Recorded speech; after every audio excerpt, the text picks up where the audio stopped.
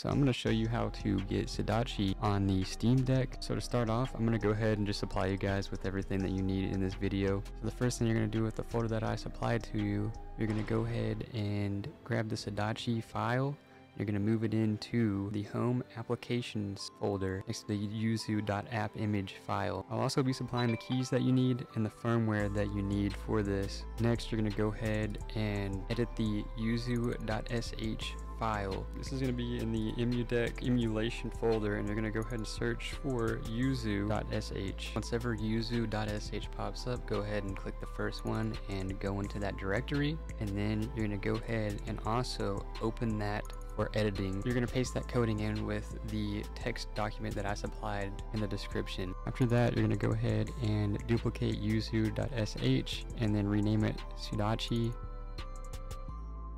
So you will have two files, one being yuzu.sh and sudachi.sh. Do not delete any of those files, just keep them there. Go ahead and open up EmuDeck Steam ROM Manager. Then you're going to go to Settings, go to Classic, and you're going to make the preset Nintendo Switch -Yuzu, and then I just renamed it Nintendo Switch Sudachi. Go ahead and browse, and you're going to add where your Switch games are or where your ROMs are. As for your Steam collections, you can name it for whatever you want. I went ahead and just went with Sudachi. The final thing is the executable. You're going to go ahead and select the Sudachi executable that is next to the app image.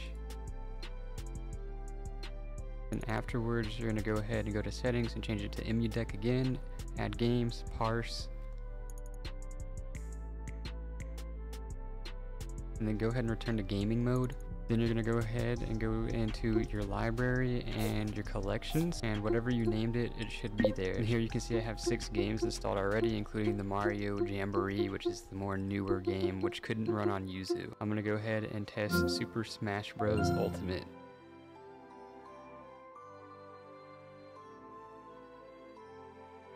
And there you have it, guys.